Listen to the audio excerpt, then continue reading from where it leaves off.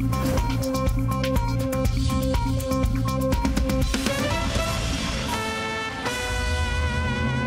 now, live at 12. අයිබෝවන් ඔබ එක්වන්නේ දිවයිනේ වැඩිම පිරිසක් නරඹන දිවාපුවත් විකාශය live at 12 සමගින් මම ශ්‍යාමල් බණ්ඩාර ජයපත්න. ප්‍රථමයෙන් සිරස්තල. සෙංකෝලය ස්පර්ශ කිරීම හේතුවෙන් මන්ත්‍රී අජිත් මාන්නපෙරුමට සති 4ක පාර්ලිමේන්තු තහනමක්. මාන්නපෙරුම මන්ත්‍රීතුමා ඊට අශෝභනය කටයුත්ත තමුන්නාන්සේලා යන්න මෙතනින්. ප්‍රශ්නවලට පිළිතුරු නොදීම සම්බන්ධයෙන් පාර්ලිමේන්තුව උණුසුම් වෙයි. විනාඩි 10කට සභාව කල් තැබේ. සභාවේ වැඩ කටයුතු විනාඩි 10කට මම නතර කරනවා. එල්ල වැල්ලවාය මාර්ගයට පස්කන්දක් කඩා වැටීමෙන් ප්‍රධාන මාර්ගයේ රාවණඇල්ල ප්‍රදේශයේ රථවාහන ධාවනයට බාධා. අයහපත් කාලගුණයත් සමග බෝවන රෝග ව්‍යාප්තියේ අවදානමක්. ඩෙංගු හා මීඋන රෝග ව්‍යාප්තිය පිළිබඳව සෞඛ්‍යංශ වෙතින් රතු එළි.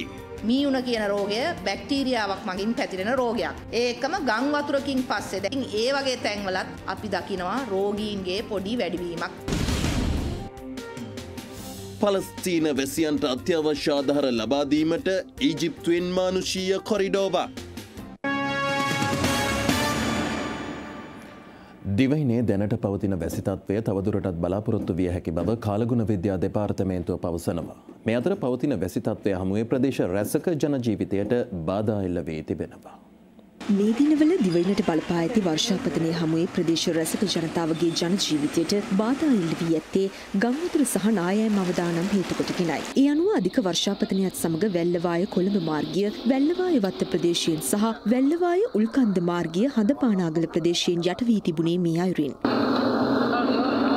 වැලිමඩ බොරගස් බැලුම්ගල ප්‍රදේශයේ නිවාස 3ක් මතටද පස්කන්දක් කඩා වැටී තිබෙනවා. අදාළ නිවෙස්වලට පිටුපසින් නැති ඇල උතුරා යාම හේතුවෙන් මෙලෙස මෙම පස්කන්ද එම නිවෙස්වලට කඩා වැටී ඇති බව අප වාර්තාකරු සඳහන් කළා. එමෙන්ම අදාළුවම ඇල්ල වැල්ලවාය මාර්ගයේ මවුන්ට් කොටේජ් හෝටලයේ ආසන්නයේදී පස්කන්දක් මාර්ගයට කඩා වැටීම හේතුවෙන් එම මාර්ගයේ ගමනාගමනයට දැඩි බාධා එල්ල වුණා. මේ හේතුවෙන් මාර්ගයේ එක් මන්තීරුවක් වැසී තිබුණා. කෙසේ වෙතත් මේ වන විට මාර්ගයේ ගමනාගමන කටයුතු යථා තත්ත්වයට පත්ව ඇති බවයි වාර්තා වන්නේ. මේ අතර ඊයේ පස්වරුවේ මහනුවර සිට බදුල්ල දක්වා දහවනය වූ භාණ්ඩ ප්‍රවාහනය කරන දුම්රියක් දියතලාව සහ හපුතලේ අතර බිංගිය ආසන්නයේදී මාර්ගයට වැටී තිබූ ගලක වැදී නතර වී තිබෙනවා. අධික වර්ෂාව හමුවේ ගාල්ල ප්‍රදේශයේ පහත් බිම් රැසක්ද ජලයෙන් යට වී තිබෙනවා.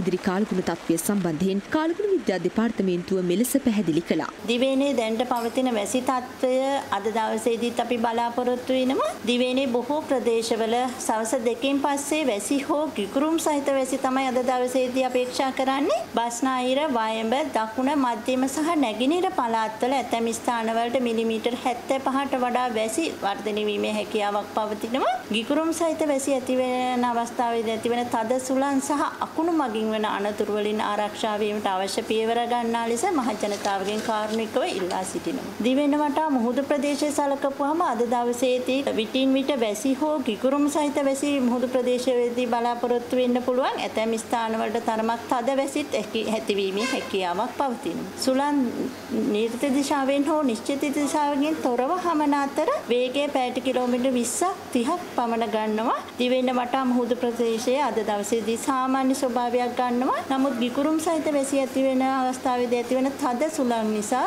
එම අවස්ථාවේදී මුහුදු ප්‍රදේශයේ රළු ස්වභාවයක් ගැනීමටද හැකියාවක් පවතිනවා. ඔක්තෝබර් මාසේ 20 කියන්නේ හෙට ඉඳලා බෙන්ගාල බොක්ක මධ්‍යම ප්‍රදේශයේ ඇතිවෙන්න හැකියාවක් තියෙනවා අඩු පීඩන කලාපයක්. මෙම කලාපයේ නිසා වන අනතුරු ඇඟවීම පිළිබඳව ඉදිරියේදී දීවර හා නාවික ප්‍රජාව අවධානයෙන් සිටින ලෙස ඉල්ලා සිටිනවා. යලිත් දේශීය පුවත්. අද සිට ඉදිරි සති 4ක කාලයක් සඳහා සමගි ජන බලවේගයේ පාර්ලිමේන්තු මන්ත්‍රී අජිත් මාන්නපෙරුමට පාර්ලිමේන්තු සැසිවාර සඳහා සහභාගී වීම කතානායකවරයා විසින් තහනම් කළා. මේට හේතු වූයේ අද පාර්ලිමේන්තු සැසිවාරය අතරතුර මන්ත්‍රීවරු වාචික ප්‍රශ්න විමසන අවස්ථාවේ සමගි ජන බලවේගයේ මන්ත්‍රී අජිත් මාන්නපෙරුම මහතා විසින් සෙංකෝලය ස්පර්ශ කිරීමයි. පාර්ලිමේන්තුවේ මන්ත්‍රීවරු වාචික ප්‍රශ්න විමසන අවස්ථාවේ එකිනෙකා අතර ඇති වූ නොසන්සුන් තත්ත්වයක් මත කතානායකවරයා විසින් පාර්ලිමේන්තුව විනාඩි 10කට කල් තැබීමද සිදු වුණා.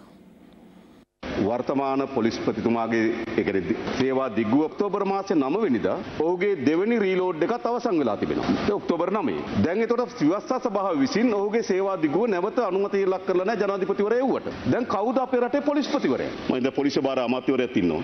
දැන් ඔබතුමා අමාත්‍යවරයා හැටියට නියෝග නිකුත් කරන්නේ කවර පොලිස්පතිවරයාට? මේ පාර්ලිමේන්තුවේ ආණ්ඩු පාර්ශ්වයේ නායකයා තමයි ගරු අග්‍රාමාත්‍යතුමා. මේ විපක්ෂයේ අපේ නායකයා තමයි ගරු විපක්ෂ නායකතුමා. ඒ ඔබතුමන්ලා කුඩු ජාවාරම් කරුවෙක් රැක ගැනීම සඳහා පොලිස්පතිවරයාට සේවා දිගුවක් ලබා දීම ප්‍රතික්ෂේප කළ බවට ආණ්ඩුවේ ප්‍රධාන පුවත්පත් දෙක සඳහන් වෙද්දී ඒ පිළිබඳ මේ සමස්ත සභාවෙම ඔබතුමාලගේ නෙවෙයි ඔබතුමාලා අපේ මේ සභාවේ නායකයෝ සමස්ත සභාවෙම වරප්‍රසාද කඩකිරීමක් සිද්ධ වෙලා තියෙනවා. ඒ නිසා ඔබතුමාලා එක්ක කියන්න ඕනේ මේ කතාව ඇත්තද නැත්තද කියන එක.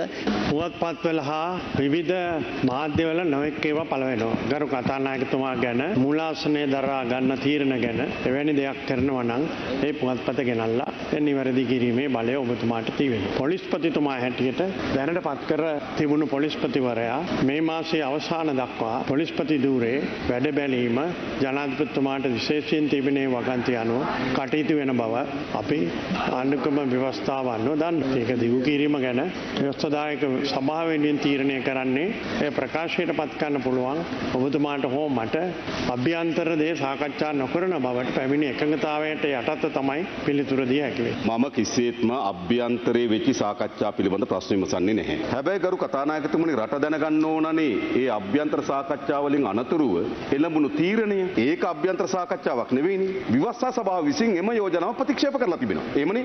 විවස්ථා සභාව විසින් අනුමත කරලා නැහැනේ කතානායකතුමා නේද? ඔව් ඒකනේ ප්‍රශ්නේ උනේ. ඔව් අනුමත කරලා නැහැ. දැන් අනුමැතිය ලබා දුන්නේ නැති වුනහම 9 වෙනිදා ඉඳන් පොලිස්පති ධූරයේ වගකීමක් ඔහුට දරන්න බෑ. ඒ නිසා තමයි අපි දැනගන්න ඕනකම දෙන වර්තමාන ශ්‍රී ලංකාවේ පොලිස්පතිවරයා කවුද? ඔච්චරයි. ඔබතුමා තේරුම් ගන්න ව්‍යවස්ථාදායක සභාවෙන් අනුමත විය යුතු බව හැබෑව. නමුත් පත්කිරීමේ බලය තියෙන්නේ ජනාධිපතිවරයාට. ඒ පත්කිරීමේ බලය ජනාධිපතිවරයාට තියෙන අයිතිය කොහෙවත් ව්‍යවස්ථාවෙන් හෝ ව්‍යවස්ථාදායක සභාවෙන් හෝ පැහැර අරගෙන නැහැ. අනුමත කිරීම නොකිරීම කෙසේ වුවත් ජනාධිපතිවරයාට පත් කරන්න තියෙන බලය තියෙනවා නම් ව්‍යවස්ථා සභාවෙන් පළක් නැහැ. නේද? ව්‍යවස්ථා සභාවෙන් බොරු කෙමනක් නේ. ඔබතුමා ව්‍යවස්ථා සභාවේ සභාපතිවරයා. ඔබතුමාට සභාපති දරන ව්‍යවස්ථා සභාවේ බලය ජනාධිපතිවරයා පවරගෙන ඉඩ දෙන්න එපා. මම ඔබතුමාට කියන්නේ නීතියේ තියෙන තත්ත්වය සම්මත මේ පාර්ලිමේන්තුව විසින් සම්මත කරලා තියෙන නීතිය. ඉතින් ඒකට එහාට යන්න මටවත් මේ කාටවත් බලයක් නැහැ. ඒ නිසා ඔබතුමාලා ඒ සම්මත කරන වෙලාවේ ඔය ප්‍රශ්නේ මතු කරන්න තියෙනවා. ආණ්ඩුක්‍රම ව්‍යවස්ථාව මේ දැනුත් මම කියව ඉතා පැහැදිලිව තියෙන්නේ ජනාධිපතිතුමාට පත්වීමක් කරන්න බෑ. එතුමාට කළ හැක්කේ ව්‍යවස්ථාදායක සභාවට නිර්දේශයක් කිරීම. නිර්දේශය අනුමත කළොත් පමණයි පත් කිරීම කරන්න පුළුවන්. ඊයේ දිනේ විරුද්ධ පක්ෂ නායකතුමා ඉල්ලා සිටියා රාජ්‍ය පරිපාලන පළාත් සභා හා පළාත් පාලන අමාත්‍යාංශයේ වැසි උපදේශක කාරක සභාවට පසුගිය වතාවේ පැමිණ එහිදී යෝජනාවක් සම්මත කරා.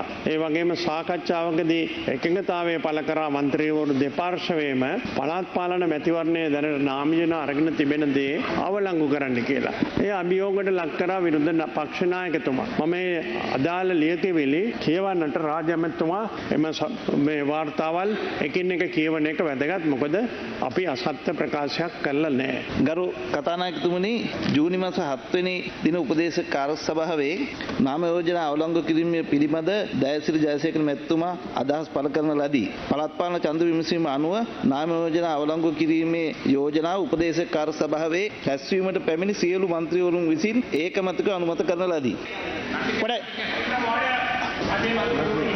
හිටියා අලවත්ගොඩ මන්ත්‍රීතුමා හිටියා. ඒක අපේ විපක්ෂ නායකයා පැහැදිලි කරයි. මේ 20 වෙනිදා ආපහු උපදේශක කාර්ය සභාව ඇහුවා ගිය පාර උපදේශක කාර්ය සභාවේ ගත්තේ තීන්දුව මොකද කරේ කියලා. ඒක ඇහුවා වෙලේ තියෙනවා කියනකන් ඉන්න. ලසන්ත අලුගේන මැතිතුමා තමයි ඇහුවේ උපදේශක කාර්ය සභාවේ ගත්තේ තීන්දුව ක්‍රියාත්මක කරන්නේ නැත්තේ කියලා. චන්දිම වීරකොඩි මන්ත්‍රීතුමා ඒ වෙලේ ප්‍රශ්න ගණනාවක් අහලා අන්තිමට කෙසේ නමුත් මෙම විකල්ප දෙකේ අතුරින් නාම යෝජනා අවලංගු කිරීම වඩාත් ප්‍රායෝගික ක්‍රමවේදයේ බව ලසන්ත අලුගේ මහතා සහ නීතිඥ චන්දිම වීරකොඩි මහතා විසින් දැන් ලදී. මට හරියටම කියන්න බෑ මේ කට්ටිය හිටියේ කියලා. මේ මෙතන තියෙනවා සජිත් ප්‍රේමදාස මහත්තයා ලසන්ත අලුගේ මැතිතුමා ඉතාමත්ම කැත විදිහට මේ රාජ්‍ය පාර්ශවයේ කටයුතු කටයුතු කරන්නේ. අන්තිම අසික්කිතයි.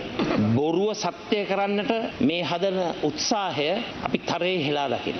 දැන් ඔබතුමා කිව්වනේ මමත් සහභාගී වුණයි කියලා. මම සහභාගී වුණු එකේ පාර්ලිමේන්තු මාධ්‍යයෙන් මම වීඩියෝ පටේ ඉල්ලගන්න උත්සාහ දැරුවා. ඒ මොකද මම සහභාගී වුණේ උපාධිධාරීන් කිහිප දෙනෙකුගේ රැකියා ප්‍රශ්නයකට, ඒ වගේම බඳවා ගැනීම ප්‍රශ්න ඉදිරිපත් කරන්න, මේ වගේ විෂයන් ගණනාවක් පිළිබඳව කරුණු කාරණා ඉදිරිපත් කරා. ඒ ඉදිරිපත් කරලා මම මෙතනින් ඉවත් වෙලා ගියා. අර ගමේ භාෂාවෙන් කියනවා නම් ටොම් පචයක් මේ කියන්නේ. මම කියනවා අදටත් තියෙනවා වීඩියෝ පටය රිලීස් කරන්නේ නැහැ.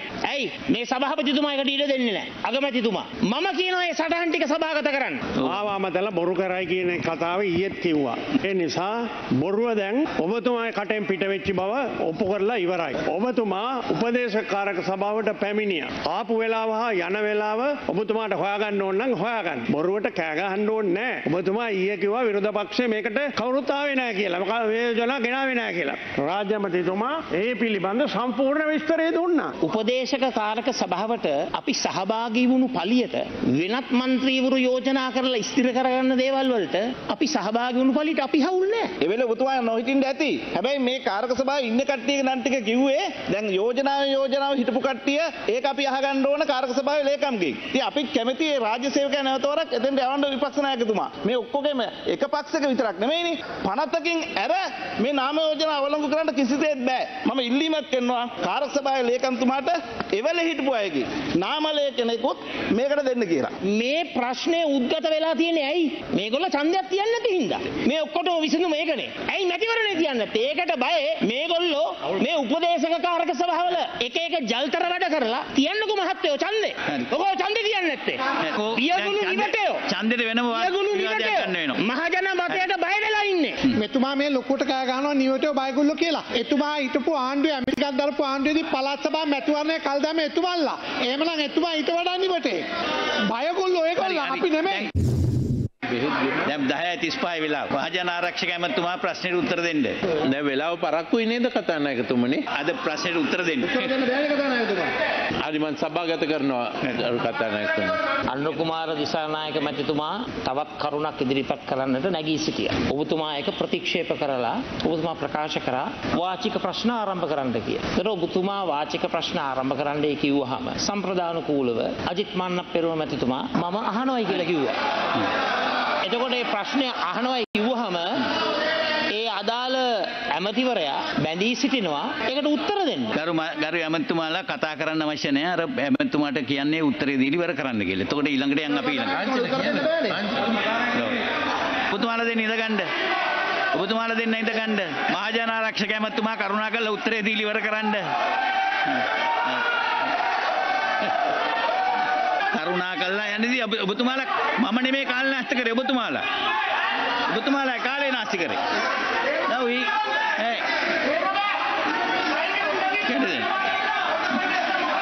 ඉතින් ඇමතුමා උත්තර දීම ප්‍රතික්ෂේප කරා. හරි. කරුණාකරලා මාන්නපෙරුම මන්ත්‍රීතුමා ඊටම අශෝභනයි ඔය කටයුත්ත. මාන්නපෙරුම මන්ත්‍රීතුමා ඊට අශෝභනයි කටයුත්ත. තමුන්නාන්සලා යන්න මෙතනින්. කරුණාකරලා යන්න මෙතනින්. ඔබතුමා වගේ කෙනෙක් නොකළ යුතු වැඩක් ඔය කළේ. ඊටම කැතයි. එකක්වත් කරන්න හම්බෙන්නේ. දැන් ඔබතුමාලා නොකළ යුතු දෙයක් ඔය කළේ. කරුණාකරලා උතනින් ඉවත් වෙලා යන්න. සභාවේ වැඩ කටයුතු විනාඩි 10කට මම නතර කරනවා. ස්ථාවර නියෝගයේ අංක 77 ප්‍රකාරව බරපතල විනය විරෝධී ක්‍රියාවක් ලෙස සෙන්කෝලේ පාර්ලිමේන්තුවේ සභාගර්භයේ ඇතුළත තබා තිබී අවස්ථාවක ස්පර්ශ කිරීම පාර්ලිමේන්තු මන්ත්‍රී අදිත් මාන්නපෙරුම මහතා විසින් අද දින සභාගර්භය තුලදී සිදු කරන ලද බැවින් එකී ස්ථාවර නියෝගය ප්‍රකාරය මන්ත්‍රීවරයාගේ පාර්ලිමේන්තු සේවය අද දින සිට සති 4කට අත්හිටවන බව දන්වනු කැමැත්තෙමි. ඊජිප්තුව විසින් ගසා තීරයට මානුෂීය ආධාර ලබා දීමේ කොරිඩෝවක් විවෘත කරන බව නිවේදනය කර තිබෙනවා. ඒ අනුව ට්‍රක් රථ 20ක් දක්වා ප්‍රවාහනය කිරීමට මෙමගින් අවස්ථාව ලබා දීමට ඊජිප්තුව එකගතාවය පළ කර ඇති බවයි අමරිකානු ජනාධිපති ජෝ බයිඩන් පවසන්නේ. මේ දක්වා ඊශ්‍රායල හමාස් ගැටුම් වලින් දෙපාර්ශවයේම 5000කට ආසන්න සංඛ්‍යාවක් ජීවිතක්ෂයට පත්ව තිබෙනවා.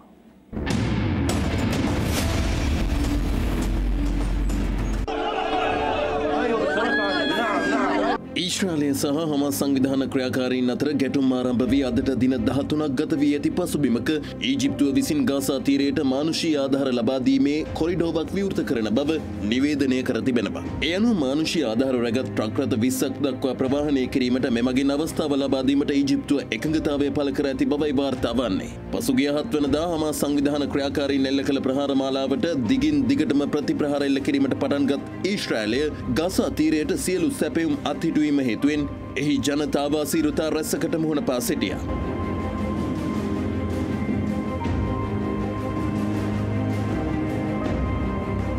මේ නිසා ගාසා තීරයේ වැසියන්ට කඩිනමින් මානුෂීය ආධාර ලබා දීමේ අවශ්‍යතාවය හඳුනා ගනිමින් ඊජිප්තුව සහ ඊශ්‍රායලය අතර ඇති එකම සැපයුම් මාර්ගය වන රෆා දේශ සීමාව මෙලෙසින් මානුෂීය ආධාර ලබා දීමේ කොරිඩෝවක් ලෙසින් විවෘත කරන බවට නිවේදනය කළා.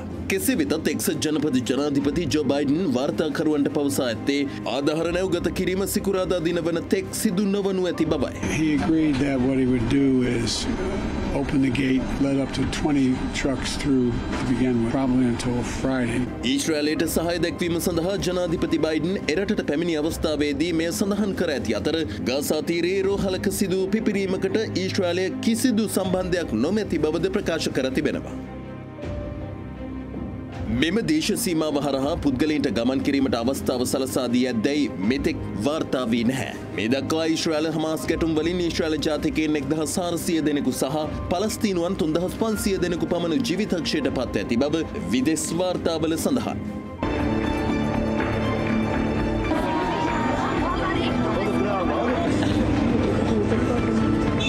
මේ අතර බ්‍රිතාන්‍ය අග්‍රාමාත්‍ය රිෂි සුනක් අද දිනේ ඊශ්‍රායලයට පැමිණීමට නියමිතයි. ගාසා තීරයේ ගැටුම් වලින් මිය යන පලස්තීනුවන් වෙනුවෙන් බ්‍රිතාන්‍ය අග්‍රාමාත්‍යවරයා දැඩි ලෙස කනගාටුව පළ කර ඇති අතර ගාසා තීරයේ පලස්තීන වැසියන් වෙනුවෙන් මානුෂීය ආධාර ලබා දීම සම්බන්ධයෙන්ද අග්‍රාමාත්‍යවරයාගේ අවධානය යොමු වී තිබෙනවා. I want to express my absolute solidarity for the people of Israel. යලිත් දේශීය පුවත් පවතින වැසි සහිත කාලගුණ තත්ත්වයත් සමග ඩෙංගු සහ මියුණ ව්‍යාප්ත වීමේ අවධානමක් පවතින බව සෞඛ්‍ය අංශ පවසනවා. ඔවුන් පෙන්වා දෙන්නේ වසරේ ගත වූ කාලය තුළ ඩෙංගු රෝගීන් 66300ක් වාර්තා වී ඇති බවයි.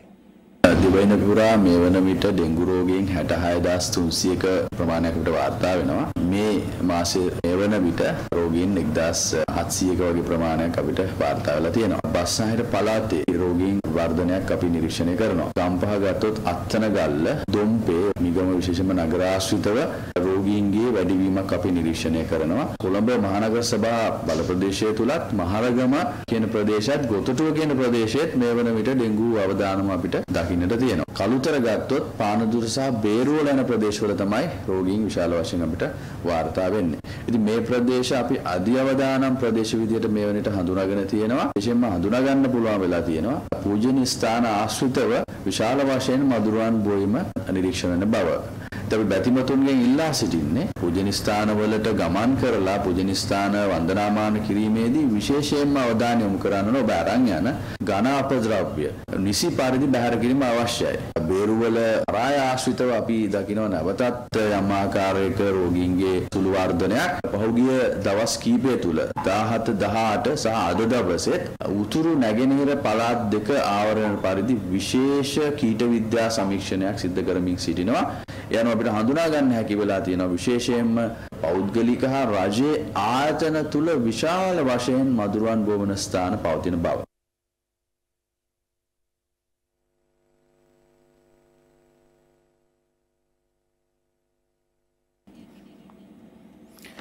LTTE සංවිධානය පිළිබඳ ප්‍රකාශයක් සිදු කිරීම සම්බන්ධයෙන් චෝදනා ලැබ සිටි හිටපු රාජ්‍ය ඇමතිනේ විජයකලා මහේශ්වරන් මහත්මිය එම චෝදනාවලින් නිදොස් කොට නිදහස් කරනු ලැබුවා. ඇයට එරෙහිව නඩු කටයුත්ත ඉදිරියට පවත්වාගෙන යාමට ප්‍රමාණවත් සාක්ෂි නොමැති බව නීතිපතිවරයා විසින් පෙන්වා දීමෙන් අනතුරුව එම නඩු කටයුත්ත අවසන් කරන ලෙසට කොළඹ ප්‍රධාන මහේස්ත්‍රාත් ප්‍රසන්න අල්විස් මහතා විසින් එම නියෝගය ලබා දී තිබෙනවා.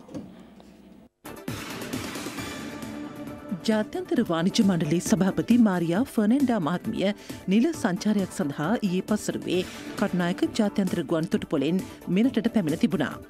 ජාත්‍යන්තර වාණිජ්‍ය මණ්ඩලයේ සභාපතිවරයෙකු ශ්‍රී ලංකාවට පැමිණි ප්‍රථම අවස්ථාව මේ වන අතර ඇය දින 5ක කාලයක් මෙරට තුළ රැඳී සිටීමට නියමිතයි.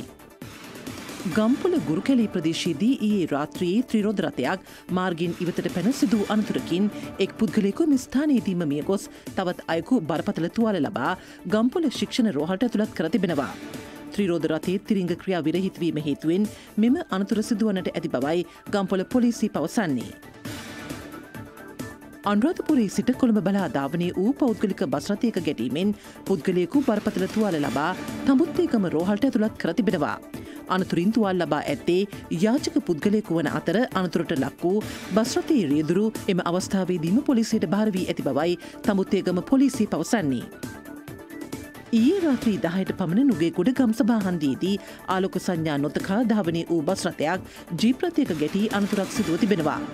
මෙහිදී ජීප් රථයේ රියදුරු බරපතල තුවාල ලබා රෝහල්ගත කර ඇති අතර බස් රථයේ රියදුරු පලා ගොස් ඇති බවයි වාර්තා වන්නේ. මීට දින 3කට පමණ පෙර සිට මැදිරිගිරිය විසෝපුර බණ්ඩාරවෙව ගම්මානයේ වගාලින්දකට වැටී සිටින වන අලියෙකුට එම වගාලින්ද තුලදීම ප්‍රතිකාර ලබා දීම ආරම්භ කර තිබෙනවා.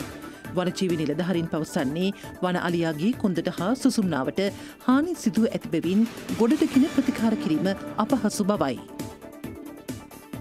රටේ දරුවන්ට වඩාත් සුරක්ෂිත හිටදිනයක් නිර්මාණය කිරීමේ අරමුණින් මව්පිය පදවිය අපේක්ෂාවෙන් සිටින දෙමව්පියන් දැනුවත් කිරීමේ බේබි ශර්මි දරු පැටියාට සුරක්ෂිත ලොවක් සායන මාලාව පසුගියදා ඌව පළාත ආවරණය කරමින් සාර්ථකව පැවැත්වුණා.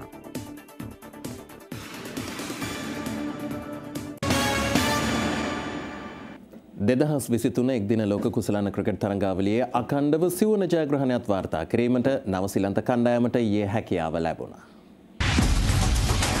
ICC World Cup 2023. ඉන්දියාවේ පැවැත්වෙන 2023 එක්දින ක්‍රිකට් ලෝක කුසලාන තරඟාවලියේ නවසිලන්ත කණ්ඩායම සහ ඇෆ්ගනිස්තානය අතර තරගය ඊයේ චෙන්නයිදී පැවැත්වුණා. මෙම තරගය සඳහා මනා ශරීර යෝගිතාවක් නොමැතිවීම හේතුවෙන් නවසීලන්ත නිත්‍ය නායක කේන් විලියම්සන් එක් වූ අතර කණ්ඩායම මිනියෝයේ ටොම් ලෙතම් විසින් තරගයේ කාසිය වාසී දිනූ ඇෆ්ගනිස්තාන නායක හස්මතුල්ලා ෂාහිඩ් පළමුවෙන් පන්දු රැකීම තෝරගත්තා. ඒ අනුව පිටින් පිවිසි නවසීලන්ත ක්‍රීඩකයන් නියමිත පන්දුවාර 50 අවසානයේ කඩුළු 6ක් දැවි ලකුණු 288ක් රැස් කළා.